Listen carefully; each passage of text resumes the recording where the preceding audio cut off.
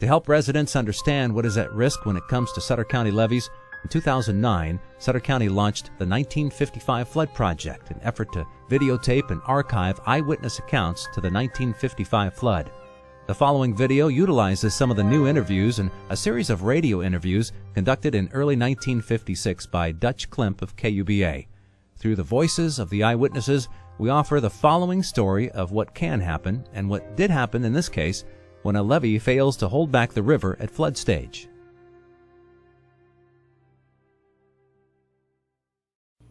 I got actually mad. I thought, what a mess to get into. I mean, that I for 1 minute had turned my back on that river and let it push me like that. It made me mad, and I think that's what saved me. I was just mad enough to get out of there and do something about it. On Christmas Eve 1955, at 4 minutes past midnight, a levee collapsed just south of Yuba City, and a wall of water, a half-mile wide and 21 feet high, spilled into Sutter County. And he said, tell people to get out, get out. It's flooded, we're flooded, we're flooded. Spreading at high velocity in a 180-degree arc, the floodwaters of the Feather River inundated 90% of Yuba City and the farms and ranch houses in the unincorporated areas to the south and southwest. Almost 40,000 evacuated ahead of and sometimes through the roaring water.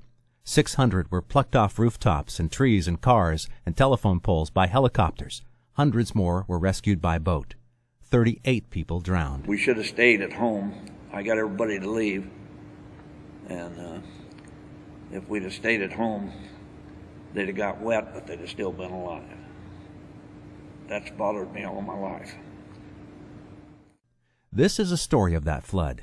It's being told with the voices of people who lived through it. It's being told at this time because the condition of the levees we rely upon for flood protection is being called into question by engineers who have conducted a series of tests. Efforts are underway to strengthen the levees to keep communities out of the floodplain.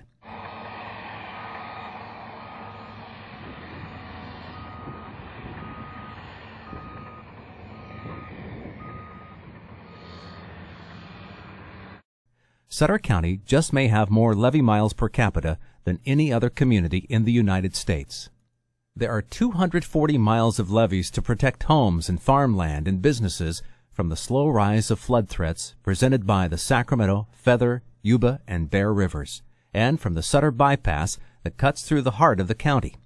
Owned by the state of California, these levees are the frontline defense system for the community. Built initially in the late 1800s with several additions and improvements over the decades, the levees in most wet seasons provide sufficient protection from rising rivers. But occasionally, as at Meridian in 1903 and 1940, as at Yuba City in 1907 and 1955, and in Meridian again in 1997, the levees have failed, with disastrous results.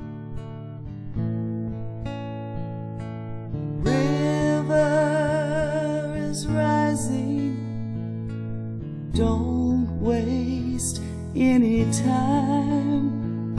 The water is coming.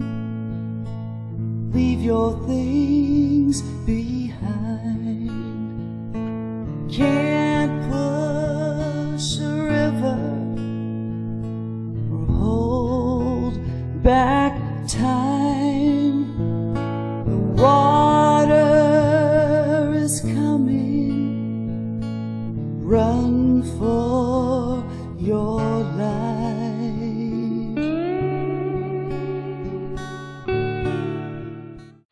People were getting concerned. People were spending a lot of time driving over to the levees and looking over, driving across the bridge before the 5th Street Bridge went out. And concerned, worried, was talking to the town. Everybody was talking about it. And the river was so high, both rivers were so high that everybody, everybody's so... At home on the 23rd, it was pouring rain here. Everybody was talking about the rivers were rising and, Marysville might be in danger. No Oroville Dam at that time.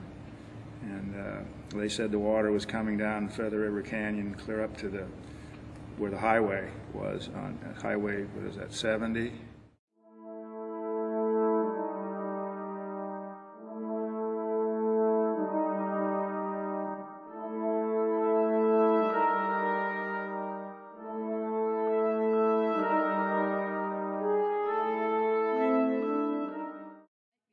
Or the night it broke, actually, my dad and I thought we'd better go see how the river was doing.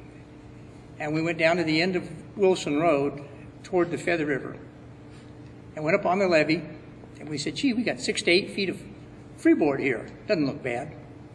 Except I'd never heard the Feather River roar like that was roaring. And out in the middle of the river, the waves like this were probably 6 to 8 feet. The water was going so fast, it was just this churning motion. But we thought it looked pretty good.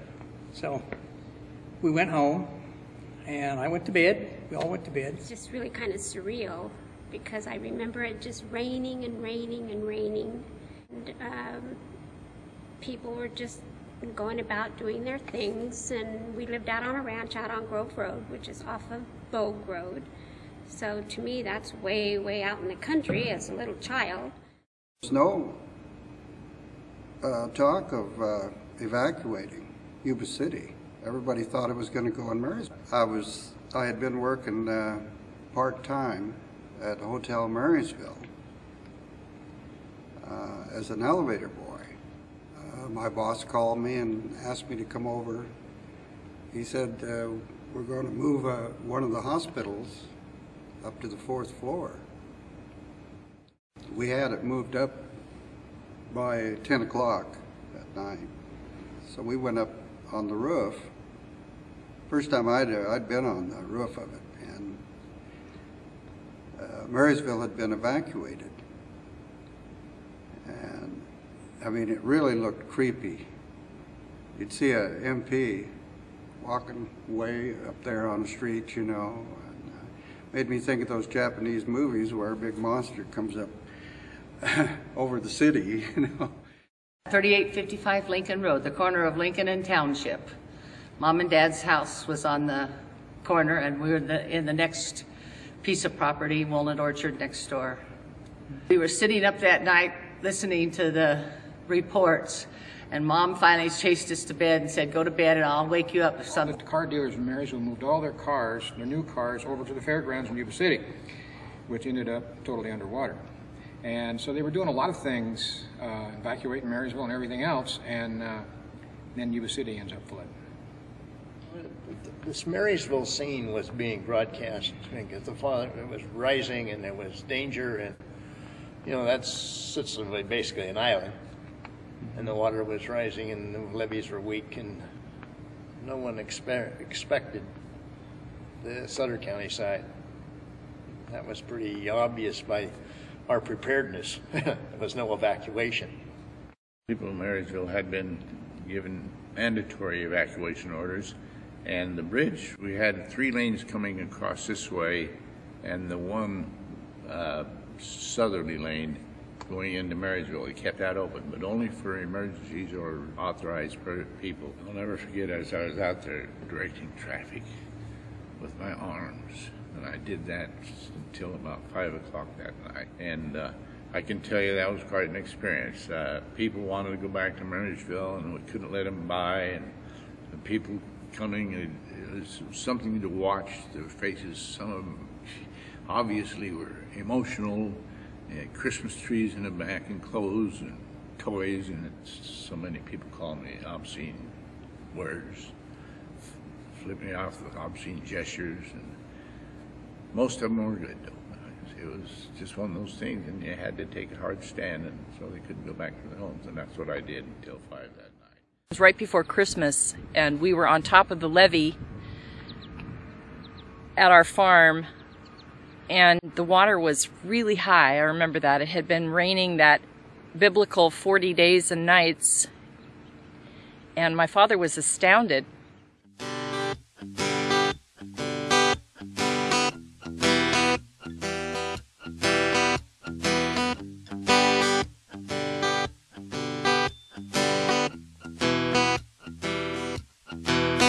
Hey man, starting to rain again. You got to plan for the storm if you can. You got to run for the bucket when the water is high. You got to be the right soldier or you're gonna die. River's up. Oh man, the river's up. River's up. Muck on time, the river's up. Hey man, you got to. The river was rising all this time. It never stopped rising. The situation over there at 5th Street Bridge, where the bridge comes up, where you come up onto the bridge, the levee, in those days, that bridge came down through the levee. The levee came down and had a cross-section through there, and that was the roadway. But they had the wisdom to come out ahead of time, 2 days before the flood happened, and plant some heavy timbers and some other, heavy timber posts, and then some heavy timber planks across there, and assemble it all and start stacking sandbags to try to keep the water out from coming through there. And I can tell you, if there were any heroes in this flood, those men were the heroes.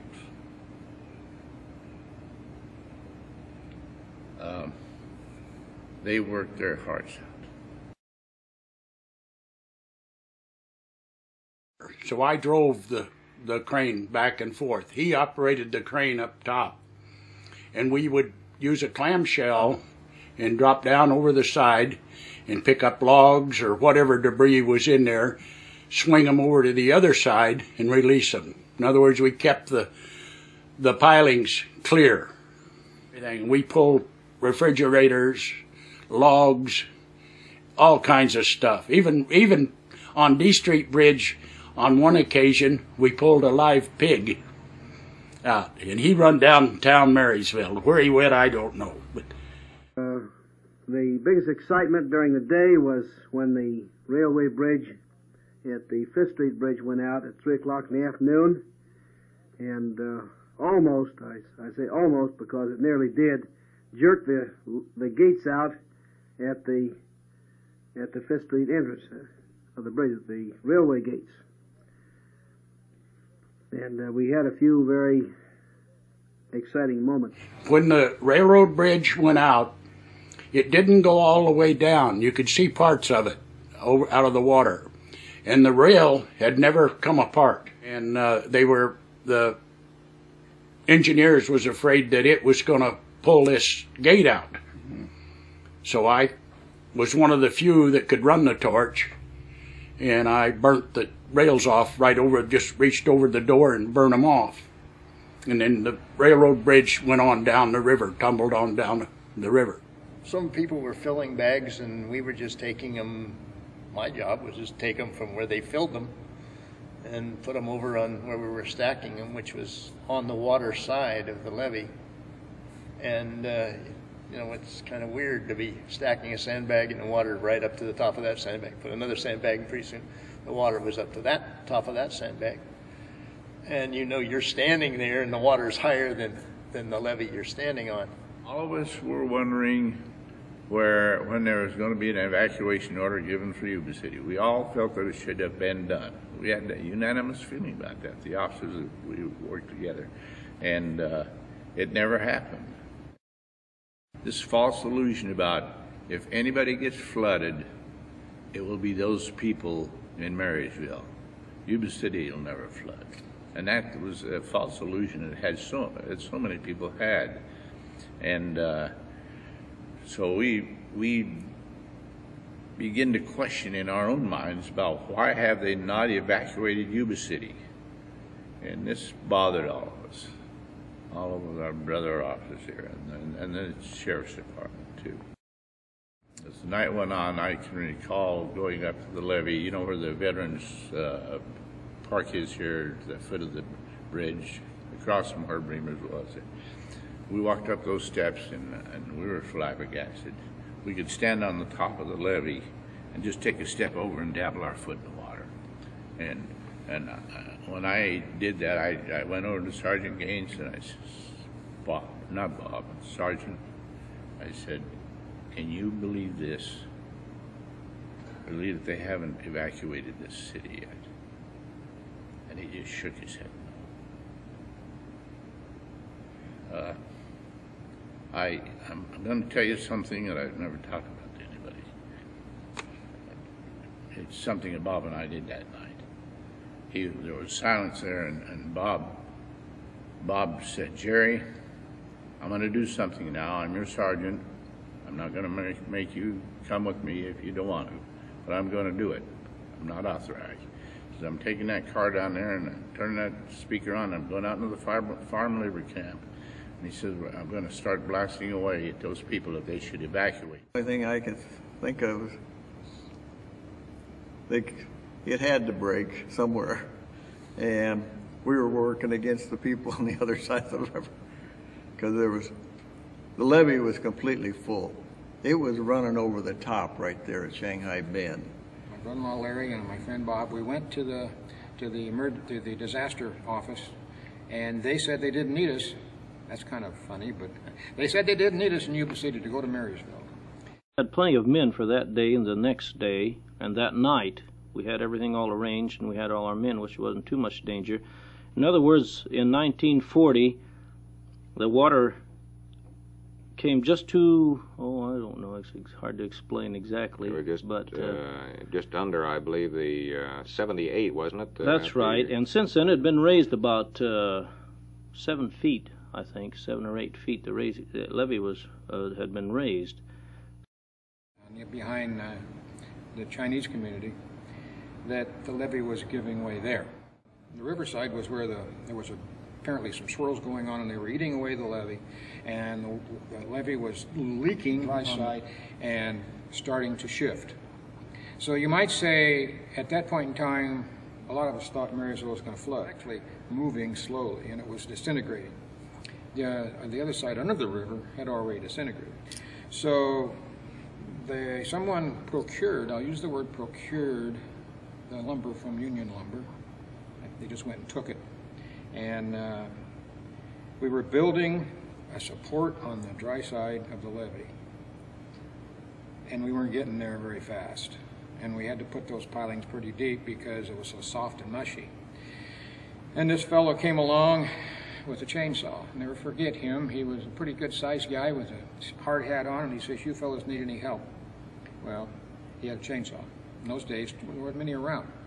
And he quickly cut that timber, and we managed to stabilize the levee with the timber, and then throw some more sandbags, and got it all stable. Everybody's happy. Everybody's jumping up and down and laughing, and didn't do high fives and then, but you slap each other on the back. And then we're just finally resting a little. We didn't have much time to rest, and the word came down that they needed us at the D Street Bridge. Then, what I don't think anybody expected, the asphalt in front of the bridge approach exploded. The pavement rose up between our feet about a foot, and a column of water shot out 20 to 30 feet down D Street. People were trying to stop the water from coming up, and if you ever think about taking a 60-pound sandbag and throwing it in Old Faithful, it's going to go straight up in the air. And that's what happened. So some officer, it was either an officer from Beale Air Force Base or it might have been a city official, started yelling about someone get a tarp. Now, believe it or not, they got this huge tarp, and they put the tarp over the hole in the asphalt. By then, the Tower Theater was starting to flood. That's how much water was coming out. And everybody stood on it. Finally got sandbags all around the tarp. The idea was to raise that up high enough where it neutralized with the water that was in the river, and that's what we did. But about 2/3 of the way completing that circular levee around that hole in the asphalt, the sandbags started to shift in the pressure, and I felt it move. Now they started shuddering, and then I felt it move, and I thought, uh-oh. And there was a lot of choice words said that night. I won't repeat them on a video, but people were shook up. And finally someone said, "It's going to go." Screamed it, "Get out, get out." So everybody started screaming and hollering, and everybody running this way and that way. They did break. They started to run, and I raised my voice. Unfortunately, we're not able to use the exact wordage that Captain George Sperry used at that particular time. That thing, ship starting to go, was making noise. The river was making noise. Anyway, someone screamed at it stopped. So everybody come back. And then one of the policemen started blowing a whistle. Police whistle, blowing it. One started honking the horn, and we turned around, come on back, it stopped. We went back and finished the job. There was Navy personnel there. There was one Navy guy, and he was in the reserve program in Yuba City, and he had a walkie-talkie. And he's talking to several points, including Shanghai Bend. And I still get goosebumps thinking about it. I got them right now. And he said, I just got a call from Shanghai Bend, so-and-so, the guy's name was over there, said the levee just broke at Shanghai Bend. And oh my God. So they started running around and yelling at everybody, who lives in Yuba City? Who lives in Yuba City? And these people just running around yelling. And everybody raised their hands. I raised my hand, my brother-in-law. By that time, Bob had come up, and he raised his hand. We had about, 30 or 40 people there that lived in Yuba City. And he said, get out of here. Get out of here and get home. 11:30 or something. Things were pretty well stable there, so my dad and this friend of ours, we walked further north just to see what the rest of the levee looked like, and we'd gone maybe 200 or 300 yards, and we met 3 or 4 people saying there was a hole in the levee. It was about 3 feet wide. Do you think if we all run down there, why we could stop it, plug the hole? Well, there was nothing but a levee to put on it. And so we just kind of looked at each other for about a minute or so, and then everybody just turned around and started running back to the truck. And I think that's the first time and the only time I ever saw my dad run. We found the pickup at the bottom of the hill, the levee, the one we came in, and we jumped in the back of that. The driver was there too, so he had people in the front, and so he started driving out of there, and there were people running along behind it, and we were pulling people over the tailgate all the way out. It was a good sizable crew, 150, 200 men maybe working down there. Never did see the whole crew, but they were dropping sand, and everybody was dragging sandbags and up and down the levee, and I saw 100 yards or 2 of that, and most of it, the water was on the second tier of sandbags over and above the top of the levee. And Bob Belay took a crew and went north from where the dump trucks were, and I stayed there. And after half an hour or so, they sent a messenger down calling my name, and said, see if you can get a few men together and come up to where they were. They have problems and come up the levee. So I gathered up 25, 30 men and headed up to where Bob was, and we got up part way and met them coming back. And Bob was exhausted, so he told me that there was a Navy Reserve radio man there at where the dump trucks were dumping. He says, run down. I was young and frisky and could run.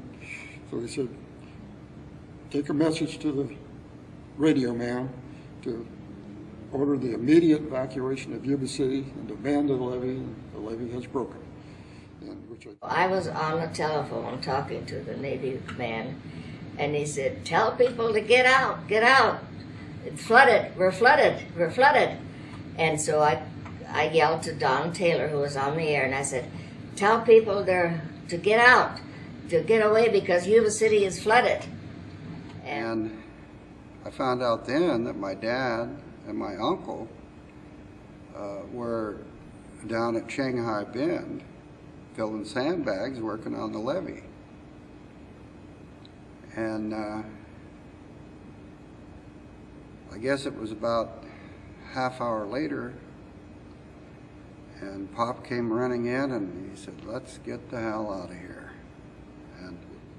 And everybody scattered, and in the action, everybody started abandoning Yuba City. But young and foolish, I had my little Jeep right there, and everybody took off in the dump trucks and on foot and any way they could, and got in the little Jeep with 2 other men and drove up the levee, which was clear men then, so we drove right up south of the levee break, and got out of the Jeep, and actually foolishly got out of the Jeep and looked at the break. It was maybe 30 feet wide, booming through the levee, and about that time there was looked down and right in front of our toes was about a 2-inch crack opening up in the levee. So let's get out of here, which we did, and headed back down, and the remnants of the crew, as far as I know, everybody piled on the Jeep, probably 15 men just hanging on it any way they could hang on, and went out to Garden Highway, where we started getting a load of people there, and also up the Gumtree and Lincoln Road. And between the road there, Shanghai Bend, and the Gumtree, I met the undersheriff's car going south with the red light and siren. And it was, I understood later that he stopped between there and where the water hit him, that he stopped and talked to somebody in a pickup that was going north, the same as I was. So, but they obviously got hit by the wall of water, so I was one of the last people to see them, that vehicle, with them alive.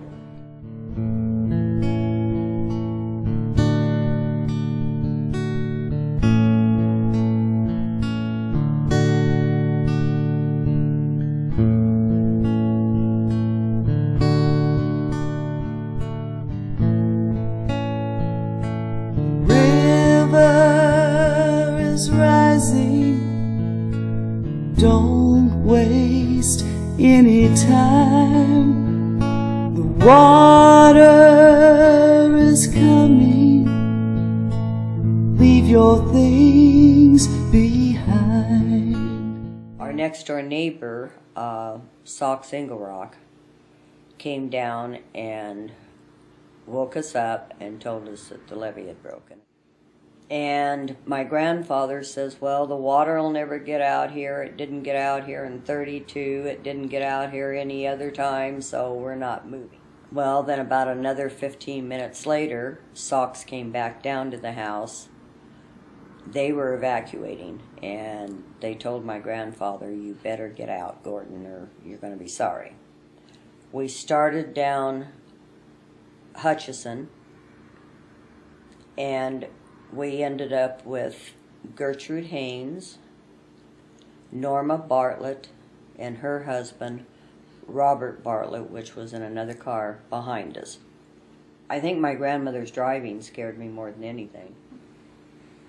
They had just bought a brand new 55 Dodge, floorboarded to probably 120 miles an hour, because she was trying to outrun the water. When we tried to go up the road there to the Sutter bypass, the gates were all locked, so we had no way to get up on the bypass.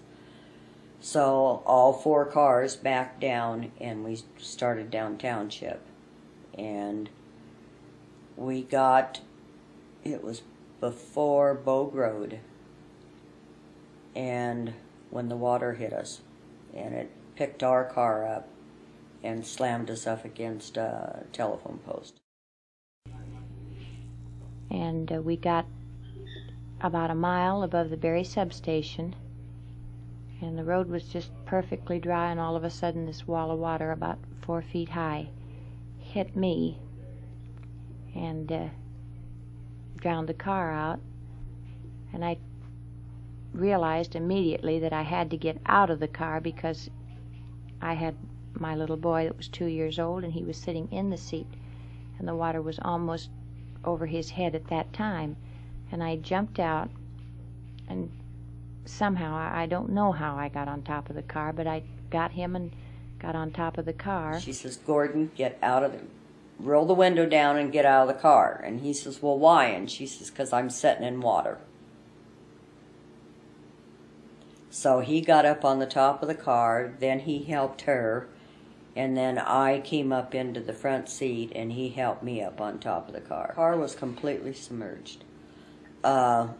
My grandfather set up more on the higher part of the car and put his feet down on the he sat on the roof and put his feet down on the hood. I held on to the telephone post, and so did my grandmother, because he was holding on to the window. And of course, every time there'd be something floating toward us, we'd have, we'd get hit by it, and luckily we were both able to hold on. I mean, it was either that or we knew we'd drowned. We had nowhere else to go. So there was a couple times I sat down, and when I did, the water went up over the top of my head. So most of it was standing, both of us, because she's not much taller than I was. And we could hear Gertrude Haynes behind us. She had a flashlight and yelled to make sure that we were okay, and she yelled at her daughter behind her, which was Norma Bartlett. And I would say by this time it was probably 2 o'clock in the morning. I'm just kind of guessing the times. And approximately a couple hours after we were there, we heard Norma start screaming that Bob had drowned. I heard Bob holler, and I said, "Don't come to me because you can't get through. The water's too swift." Well, by the time I got the baby wrapped in a blanket, the water was almost to the top of the car, and I realized that it was going to go over the top of the car, and I had to do something to stay on top. So I reached down and opened the little wing window and put my foot in there and braced my foot so that I would at least have some chance of staying on top of the car. And then I looked around to see what had happened to the rest of the family behind me, and the lights of the car that Bob was driving, the car had drifted around so that the lights were on him, and the water was to his neck then. And he was hollering, but the water was so swift that you couldn't hear, and I kept hollering, "Don't waste your strength because I can't hear you." Well, about that time the water went over the lights of the car, and that was the last time I saw him. And Bob had tried to swim to her, and the current was so strong that it took him under, and he actually floated up between Gertrude's car and our car. Of course, and by that time the moon was really bright. It was unbelievable that the sky had cleared up. It was, I'm guessing, after lunch.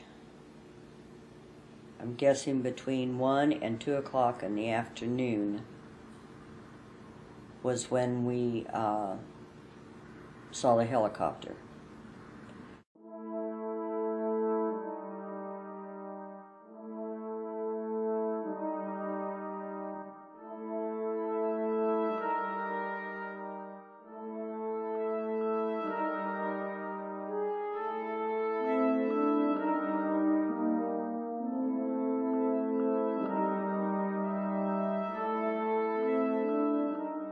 She said she had been sitting at the table, the electricity had gone off, and my aunt had one of the little oil lamps, and she had lit that, and they had a butane stove, so she had made coffee and she'd put the kids to bed, and she was sitting at the kitchen table, and she said all of a sudden she felt something strange around her ankles, and she looked down and it was water.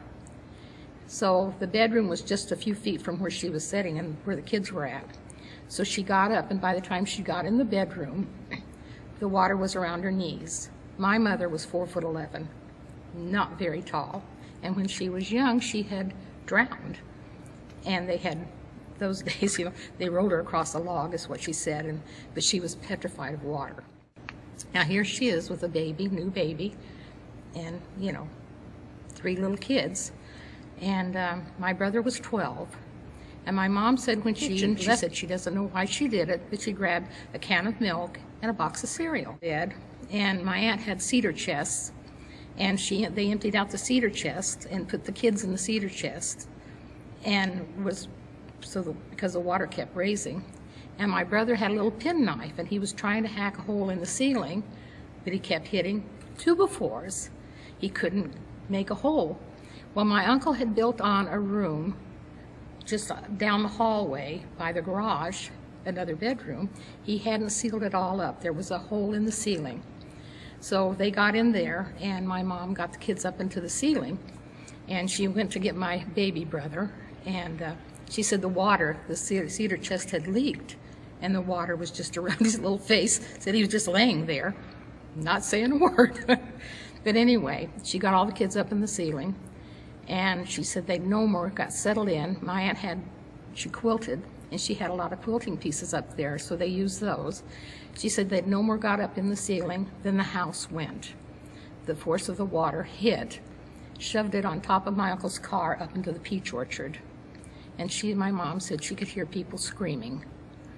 So they stayed up there all day, well, all night, Christmas Eve. And I think they were rescued around noon on Christmas Day.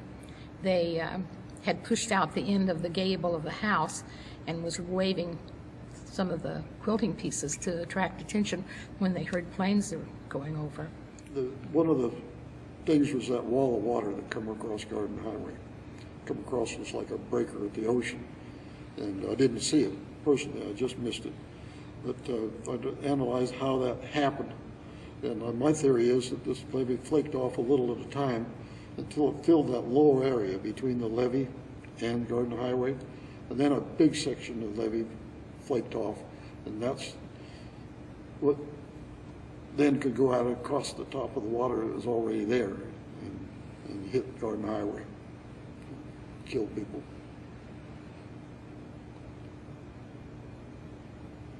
Well, Bob, how about the men when they left the levee down there after the break had occurred? You said that they broke and ran. What were your thoughts when you actually saw the ground drop like that and the water start coming over the top?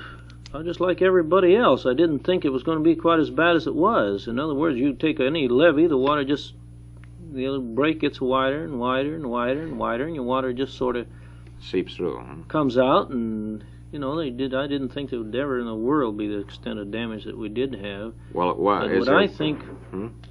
I think actually happened, it's a sand levee, and as it washed away and washed away, I think about 1,000 feet of that must have fallen over all at one time, is what brought that big wave of water. Fell off into the water side, do you mean? No, it fell off onto the land side. I see. In other words, as it broke, then it was a cutting action there and just ate this sand away, and there was a sheer bank. We went back the next morning, and there was a sheer bank for, about 4,000 feet. And I think what happened, this sand just washed in, and when it got over half, in other words, when it ate out about half of the levee or more, then just a lot of this sand just flopped over, and that brought this big wave of water into Yuba City. That's my own personal thinking, and I think that's actually what happened. I see. The water got so swift after the levee broke that it just undermined the piers. And that's when I think the bridge just tumbled and went out. Our clamshell was setting on the span that went out. My dad was still an early riser. He went over to the neighbors, the Moggenheimers, and they told my dad that the river had broke, and they were driving their cows to the Sutter bypass, that we better get out. So he come back and woke me up. I was probably one of the last people in Sutter County to wake up, because our place was still no water in it. And we got our Christmas presents, put them in the car, about a single change of clothes, I think, because we were going down to San Francisco for the holidays. And we headed out the end of Everglade, which is 113. Here was the water. You saw this stuff going in front of us. So we had a 50 Packard car, big old tank. And he started pulling in there, and the car started going down. And we both, at the same time, felt this. I think this isn't right. He said, no. And he stopped it, and he backed it out and turned around. He said, we can go get on the barn roof, and we can be rescued from there. On the barn roof, and I could see the water coming. It was going down toward the bypass levee and kind of making a swing, following the levee along. And about that time, this gentleman, Frank Getz, who had about 100 head of cows to the north of us, he and his son-in-law came driving in. And they were going to try and save their cows. And they said, Bill, can we use your horse? I said, sure. So I saddled my horse up and bridled him. And Mr. Segrist, his son-in-law, was going to ride him. He says, we're going to take him to the bypass. I said, you can't make it. He said, well, we think we can. I said, take him to the river. Now, that doesn't sound like the thing to do, go to the river when the levee just broke, but that actually was the thing to do. It turned out the river was probably 4 to 5 feet higher than a mile away from the river. And they run right into the water. They didn't even get halfway to the bypass. And they lost all their cows but the one that was on our roof. And my horse drowned. I talked to Segrist after the flood. He said he got the saddle off of him and the bridle. And he barely escaped. Get out by going down Garden Highway to Sacramento Avenue and then hitting the bypass. We couldn't escape to the south because the Nicholas Bridge had washed out. And Nicholas was flooded anyway. Where are you going to go if it had been there? We got up on the levee and went to San Francisco out for our holidays. And we were telling the family about it. The next day, some of the family wanted to come back. And they were all betting each other how deep the water was, 3 feet, 4 feet. And when we came back, my uncle had a telescope. And we put it on the house, and only the peak of the roof was out. So we knew it was probably 10 feet. A giant lake. In fact, there were 2 houses on Everglade Road that belonged to a friend of mine's father. And when the water came up and got deep, and we got some wind, and it started the wave action, they never found anything from either one of the houses. They just completely disintegrated out there in the open. When we went into our house in the boat, they were snaking out the dead animals at that time. We also had a Palomino horse right outside our kitchen window, dead in the water there. And Roy Rogers owned 110 acres that was on the other side of us. And we heard that he had some of his prize Palominos there. But I know there was one there in our kitchen window. There were animals, there were sheep, pigs, just anything you could name was there.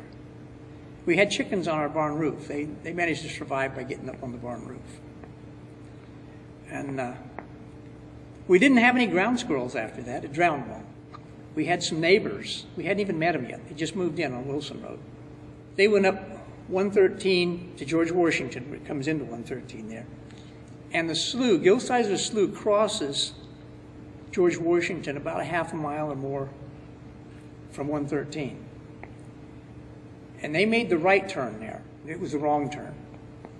And they were some of the last bodies to be found. They took their cars, 75 to 100 yards out in the field. If they'd have made a left turn, they would have all survived.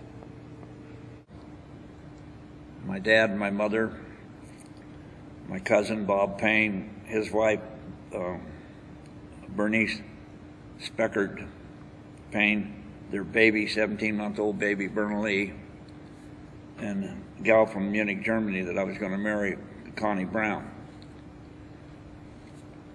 We left, went west, because I was trying to get across the slough. The highway is built in the bottom of the slough. And I went south because Smith Road, that's the quickest way to get over there. Bob and Bernice and the baby were in the front car. Connie was in the middle and I was in the back. And I stopped and told them, I said, I didn't see my folks coming. I'm going back to see what's the matter. You guys go ahead. He jumped out. Bernice took off in the car. He jumped in my car with Connie and they went. Then they stalled. I went back down to Jones Road, and here I saw the folks coming. And so I went, my car stalled. I pushed them with the pickup, and the water took it and just took it right on around the Sheridan House, which is on the southwest corner of the Smith and Phillips Road. And then the water got up, I got up on top of my pickup, and finally the water, I got swept off of it, and I was going towards the slough, and I grabbed a 4x4 post on the porch. The other two collapsed, and or I'd have probably got drowned. The undersheriff, John Murphy, come in, who happened to be a longtime friend. He gave me a ride over the 10th Street Bridge. And the Armstrong boys were well drillers from Olivehurst. They were putting in a Lone Star boat with a 40-horse motor. I asked him, told him what the story was. I knew him. Yeah, come on. We went right down from the bridge, right down to Plymouth Street, right down Plymouth Street, and on out. And we got out to Franklin and the highway, and that's when I saw my cousin. He was in a amphib army rig, and he said Bernice, Burnley had drowned, so had Con. He got picked up by a helicopter before I did, and so we went on down. I wanted to go in the mustard house, and Armstrong boys wouldn't let me go in the house. They went in to see that, and my folks have been, I didn't know until the next evening that they got picked up by helicopter. And the next day, my brother and cousin and I, we got a boat and we went looking. It was about 3 days or so, 4 days later, my brother and cousin, they found the baby. My brother picked the baby up out of the water down the slough. And it was about 6 or 7 days before we found Connie. And Bernice was a couple weeks before we found her. And we should have stayed at home. I got everybody to leave. And if we'd have stayed at home, they'd have got wet, but they'd have still been alive. That's bothered me all my life. Your name is Frank Aceto, is that right? Yes, sir.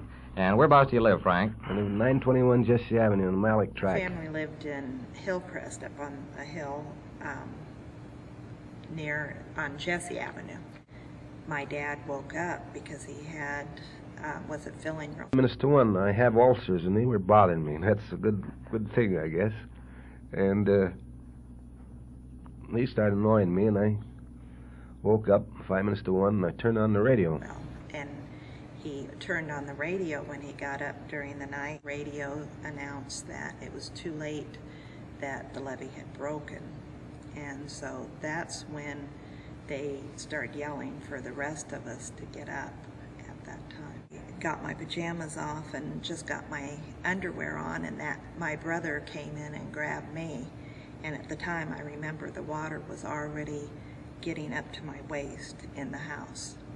And the mantle is up, I mean, the hearth is up about a foot, and I thought, well, we might not get this high.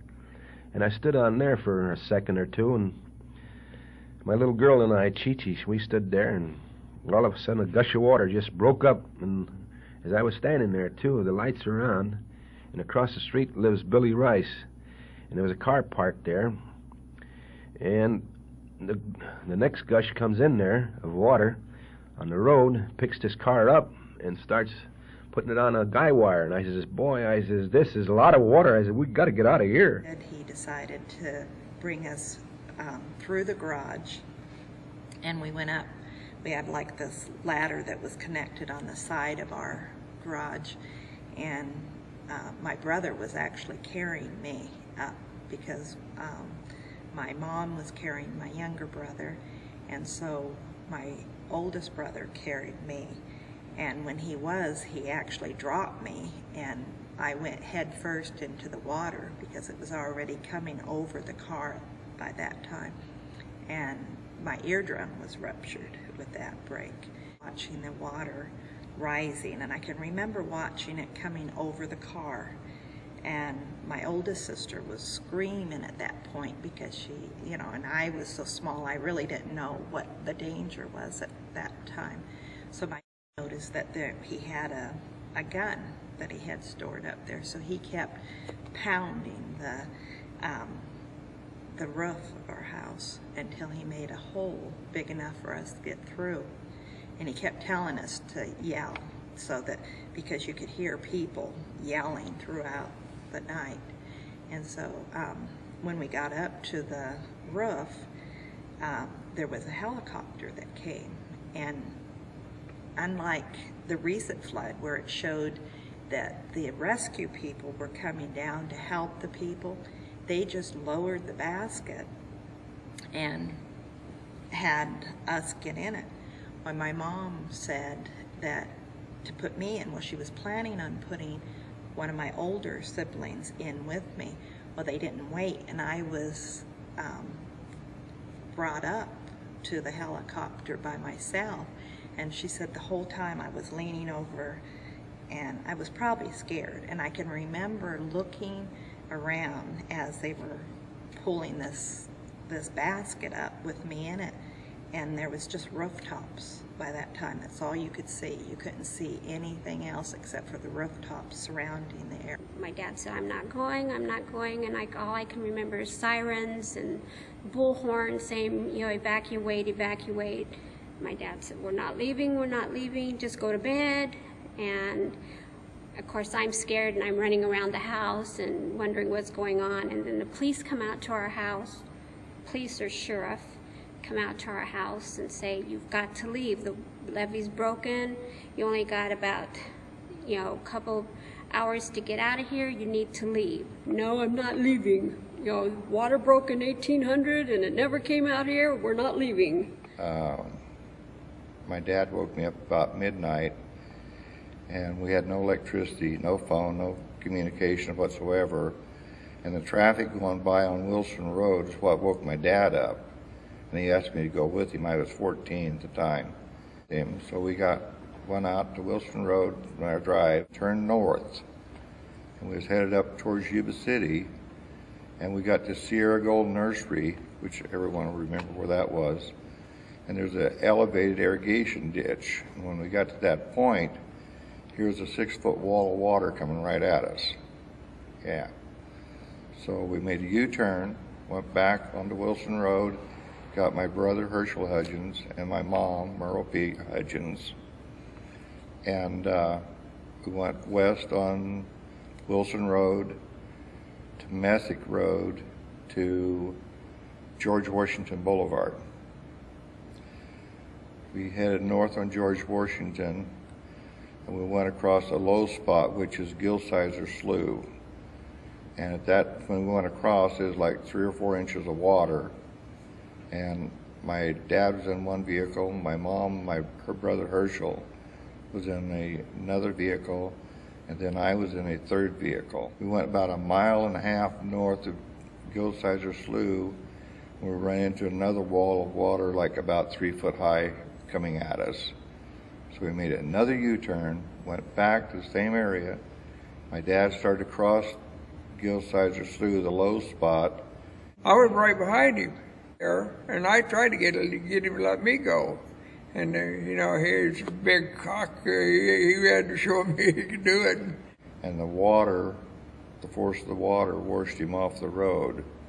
And that's my brother recalled, which I didn't, but he said it was sheep being washed down the low spot, which is like a creek, and the wall of water and the sheep and everything pushed his car right off the road. And that's the last time we saw him. Then I got out there and I tried to find him, but that was a lost cause. I got out there and then you're trying to holler, you know, and the damn sheep were all bellowing. You couldn't hear nothing anyway. We went out there looking for days before we ever found her. Then when we finally found it, we cut a hole at the top and went down through in there and found him. It was a big loss in our family to lose my 2 brothers. And I don't think my mother, she never ever got over it. Well, these are my 2 brothers and my mother. This is Bill, my younger brother, and this is Arthur, my oldest brother. Some friends came by to get them to work on the levee, and they gladly went down to help. And while they were down there, the levee broke. And then all of a sudden, we heard the roar of the water to the back of us and to the north, and we felt something was wrong. We didn't know what it was because we'd never been in never been in a break before. Art said, "I don't believe I can make it," or "I don't think I can make it"? That was Bill. Bill was just in back of us, and Art was ahead of me, and I was about in the middle. And Bill said, "Walt, I can't quite make it." And I said, "Bill, you've got to go. We've got to make this tree." And it was just something that, with the weight of the hip boots, he was just too far away from that tree to get there. And of course, right then, Bill was drowned. And when Art and I made the tree, we decided that we had to get rid of all the rain gear that we possibly could to be lighter, because we knew we probably had to do some swimming, and we felt that this tree wasn't going to stay up.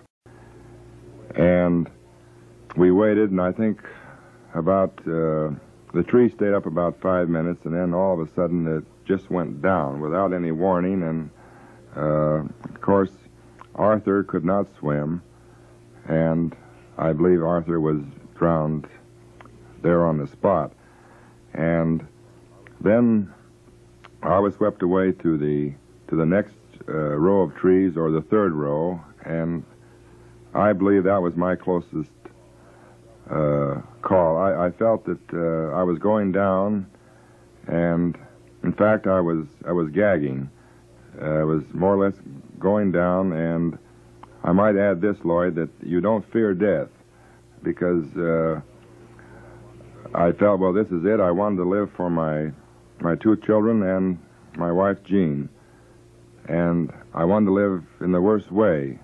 But I felt I was going to die, and if I died, I was going to see my mother. And I think I would have seen her, because it was just that I was, that one split second there, I was just about going down, but I put my hand up, and there was a limb that held. 16-year-old and 2 18-year-olds and one 65-year-old car. I had a 51 Plymouth car, 2-door, and so she's in the back seat with my cousin Joan, the girl, and Orlin and I are both in the front seat, and I'm driving. And so we loaded the load of cattle, and we're leaving now. I remember trying to make a decision at Oswald Road and George Washington, saying, should I go left and go to Township, or should I continue north on George Washington? Well, I decided if I knew the road better, I'd go north. And got up, probably a mile, half a mile, maybe a mile, and water started coming across the road, and about a 3-foot wall came rushing across, and that was it. Took the car, pushed it off nose first down off the left side of the street, or highway. At that point, got out and said, could we stand?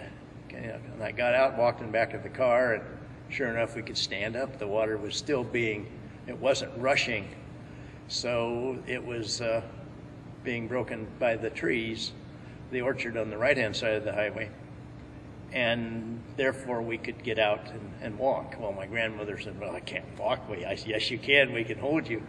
Well, here's my cousin in this cast, but he had hip boots on. I think I did too, because I don't ever remember getting my feet wet. It's amazing. The water had to be just at thigh level. And we walked about 100 yards, and that building still stands out there on George Washington today. And so we probably walked 100 yards, and my car went off the side of the road. We held arms and got to the building. I don't know who owned it then. I don't know who owns it today, but that building had a lock on the door, but next to the door was a crowbar, just like it was there. Took the crowbar, broke the lock, we got inside, and said, well, we better get up in the rafters because we don't know how high the water is going to come. Well, all during the night, or the dark hours, the water continued to rise, and so we knocked a hole in the roof, and 2 of my cousin and I both got on the roof, and my grandmother and my girl cousin Joan stayed in the rafters there. And I remember as first break of daylight, the sky was blue. It was quiet. Just you heard was the sound of water rising and things falling over the building was not moving. It was pretty good at that point. We realized that things were not causing it to go. It didn't like the water wasn't rushing by us. I look back at it now and say that I'm glad that building was there. So soon thereafter, the sky filled with looked like World War II air fights. Airplanes everywhere flying over, assessing the damage and how much water was spilled. So we were in there and in that barn or in that shed for quite a few hours, and a helicopter came, and I can remember they lowered the seat down and going to take us out. And my grandmother said, at my age, I've never flown, and I'm not flying now. So we waved him off. So we stayed, and it was at 1 o'clock when an Army duck came, and there's a picture, and I remember it was in the Sacramento Bee of myself and a soldier packing my grandmother out of the building and putting her in the Army duck. And not too long later, she woke us up and said, get up, the river's broken at the gum tree, which is right up at end of Lincoln Road there. My mom called her brothers, the Ziegemeyer boys from Sutter, and they brought all their trucks out and loaded up all our furniture. And we had this really old fancy piano that was from the Chicago World's Fair that was brought around the Cape to California and up to the Buttes. And then I inherited that beautiful piano, so they had a hard time getting it out of the house. And they took off a big brick off the front steps, and it's still broken off getting the piano. But they got all the furniture out, and my sister was saddling her horse because they didn't have a trailer for the horse. And so then I saw the waters. That's the part where I get the chills, because you could just see it like waves of the ocean as it came in and just rolled over the land. And I just I was a young teenager, ran like crazy to the house and yelled, the water's coming.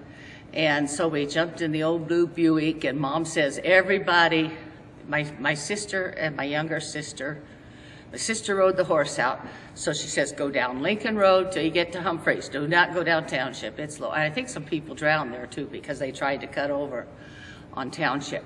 And so we were driving along, and I was sitting on the back seat watching out the window, and there's my sister coming on her horse behind us, and there comes the floodwaters. You could just see them. It was really scary. For about half an hour, you heard this roar, and it just kept getting louder and louder and louder. And it just, you think, what's that?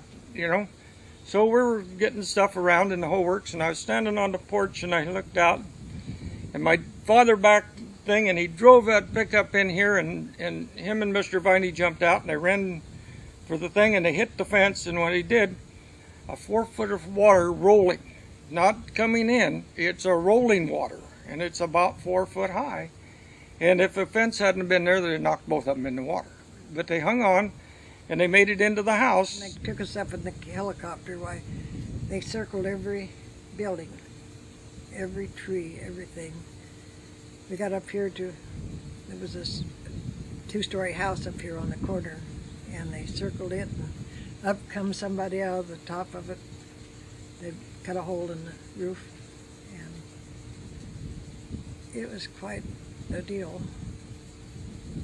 We took us to Ella School over there, and I had on a pair of men's old bib overalls. It had been raining, and of course we were milking and all, and I had on a pair of old bib overalls, and I had a big hole in the knee of them, but they came to me and asked me if they found me something to wear, if I would give that to a man who had tied himself to an electric pole, and it tore his clothes off of him. And that unknown of how fast and how far is it coming I never shook so much in my life as I did that night. I swear my backbone and my skin separated just from shaking, being so afraid. But I've told the story that we're out there and we survived, and 7 of our neighbors that night, we know, within a mile of our house, did not survive. Our church never came back, the Methodist Church at O'Banion Corners. That was the end of that church. That little segment of history of once was, the old Banyan Corners had the blacksmith shop, the store, the school, and the church, and today there's zero. So different things eliminated different things. The flood kind of took the last part of that piece of history. I can still picture different things. Like say the barns, the disaster, all the orchards. I mean, it's just, there was trash everywhere. I mean, it just wasn't one spot. Everywhere you looked, there's clothes and items hanging in trees and dead animals that floated in this flood. So it really, you still remember it. Really do. And, a lot of changes in the town, but at that time, down Plymouth Street later on, it was just devastating after the flood. You go down there and everything had been flooded out in houses. And the further you went south, the worse it got. We would drive down Plymouth Street. When we went through, we were able to drive down Plymouth Street, and we saw how high the water is at the theater and a few landmarks like that. Everything was pretty gunky looking. It was covered with this slimy looking mud that just stuck to everything. We got home, and just getting out of the car was an adventure because we got mud all over us just getting out of the car. Our tires had picked it up and thrown it on there. It just stuck. I remember that it was real fine grained mud, and it just stuck to everything. And it stunk. Oh my God, it stunk. The only time I've had anything worse was when I landed in Vietnam and opened the door and the airplane door opened, and we walked out into the air there. That was about the closest I've ever come to the stink that was in Yuba City at the time. There was never will forget, there was a kind of an apartment, long building was along there, and that thing was in the middle of Garden Highway. It floated it up and set it down in the middle of the road, and you had to drive around it to get around it. There was a horse that was trapped, standing vertically on a prune tree wrapped up with wire. That was trying to swim and got into fence wire and stuff, because it was floating all over the place, and just got trapped, and it died right there, and hanging onto that tree, and in that wrapped with wire around that tree. 50-gallon barrels of oil, they'll float. Because their oil's lighter than water, and they float. Propane tanks float. Fuel tanks will roll over, and all the fuel runs out of them. I mean, all of that stuff was just contaminated, everything you could get, and then when they cut the hole in the levee down at Dingville finally, the water kind of subsided and went out through that, and everything disappears, House trailers float. On that levee, all the way along there was water on both sides. The bypass was full, and the dry side was Sutter County. There was animals, there was chickens, there was dogs, there was rabbits, you name it. And it was on that thing, and the animals were just running back and forth. I don't know how long they stayed there. They were there when we went down, and I'll tell you the story that there was 2 big German police dogs, and they were chasing rabbits. They'd run one way, and a rabbit would run past them, and they'd turn around and run the other way. When we came back, it had to be 2.5 hours later. Those dogs were so tired that they couldn't move. This rabbit come along and ran into one of them and just flipped over the top of him. And all he could do was pick up his head and look at him. He didn't have the energy to get up, to move, or anything else. The trees were full of pheasants and chickens. And it was high ground. They had chased them out of every other place they could chase them out of. After the water started going down, they sent me out somewhere out in south of Yuba City in a big field out there. And they'd taken dozers and cut big trenches. And then they were hauling cattle in there that had died, and we were burying them with the truck train, lifting them and setting them in the hole and bury them. I worked there 3 or 4 days. My vivid memory is all the trees being knocked over and the swiftness of the river going through, and the house being off its foundation, and just mud and soot and just everything you could think of, dead animals, whatever, all around. Going back to the house after it was all cleaned up and we moved back in, you could still smell the mustiness from even though they put new cut the wall up 4 feet where the water was and put, I don't know what you call that, plaster stuff.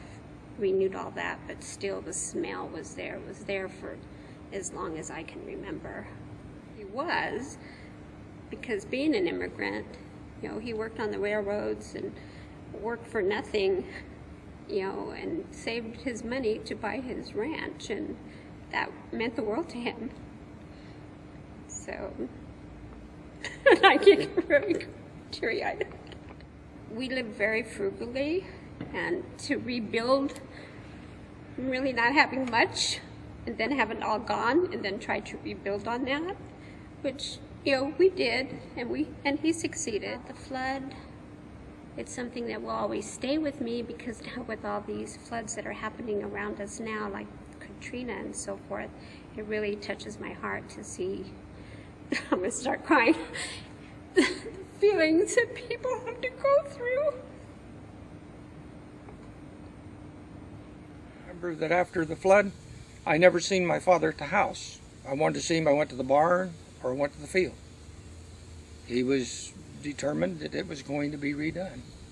And that's really what I believe it killed him. It blew his heart out trying to rebuild. And I was so small that I didn't realize really the massivity of the damage done in the whole works.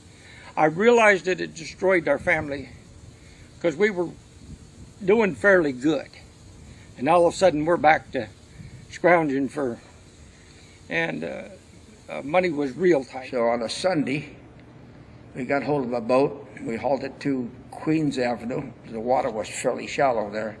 We walked it into the deep water, went up Plymouth Street, up Percy Avenue to my house, and all I could see was 10 inches of the gable sticking out of the water. And we were just married 4 years. And the bad part about it, we had just paid off all of our furniture off in July and August of that year. So we just walked out with our clothes on. And my car, that was it. We had to start from scratch. Now I'll tell you, I was in there working 2 jobs, Saturdays, Sundays, and report to her cousin, got a ranch up in Gridley. He did fruit trees and ground, and I'd go up there and jump on a cat at 6 o'clock at night and work till 9 o'clock at night, come home, get up next morning, run a crew. I was working 7 up, I was working right till 5 o'clock, come home, have a quick bite. And then on Saturdays and Sunday, I was putting 14 hours a day on Saturdays and Sundays to make our ends meet, try to get back on our feet again. And we didn't get then we moved in 64 to Morton Street where we live now, and we were 2 years before we could get enough to afford to buy furniture for our living room, because we had all this other stuff. I still had no idea that it would cause the damage that it did, the destruction, or the fear that eventually comes. My fear didn't set in until I got caught in the water, and that was fear. But we can go back to Yuba City, the Sutter County town on the Feather River that was evacuated Christmas Eve. Go back days later with the families returning and watch the process of restoration begin.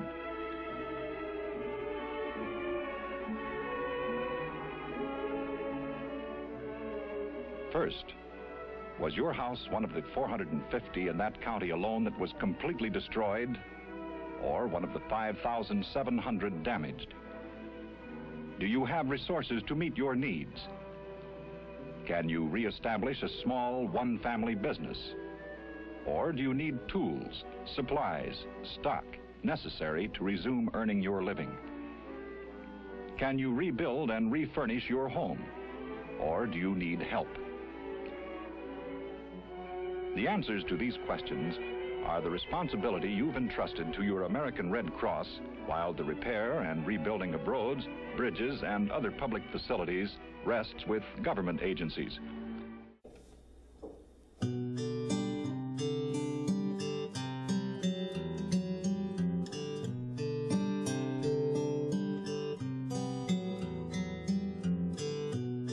Just let me live between four walls where I cannot be harmed, and press your fingers to the glass, but never press too hard.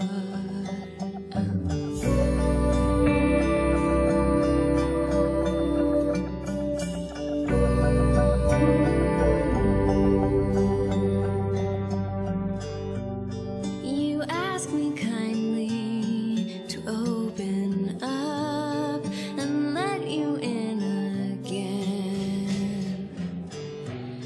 You ask me kindly for everything, for all I have, but then it's easy.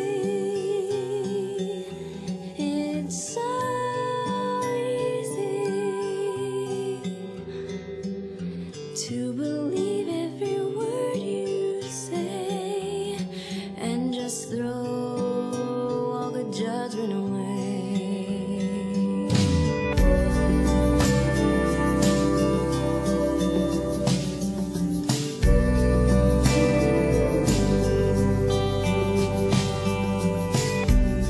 And if I cared, you'd think it'd show in some deep part of me. But I'm too scared to let you know the things you'll never see. So try to mend me if you can. You know I'm torn apart. And take my hand in your hand, but never touch my heart. It's easy. It's so easy to drink in every word you say and just throw all the judgment away. So try to love me if you can. Attempt to mend me if you think you can. Take my hand in your hand, but never touch my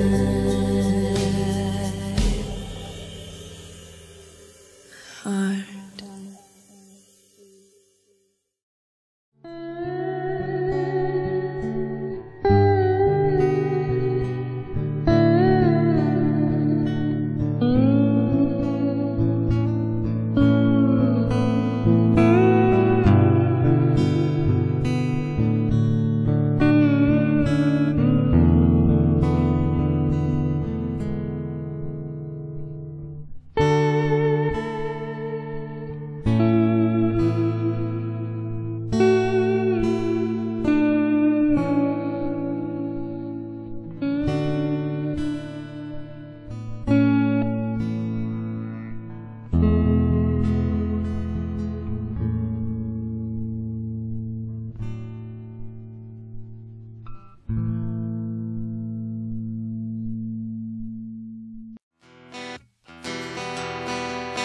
Hey man, you got to fill the sandbag.